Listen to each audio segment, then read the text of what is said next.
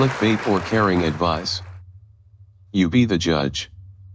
With love, the dying atheist. Here is our beloved Jimmy R natural.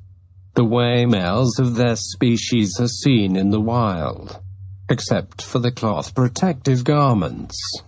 He appears much as Homo sapiens have for countless millennia. Now we see a striking difference. Jimmy appears to have altered his appearance by clumping his hair at the crown of his head. Is this an effort to impress others of his species? Is it a fashion statement? Or could it just be a way to cool down due to living in his harsh desert climate? So, man bun or no man bun? Please comment so as to let Jimmy know.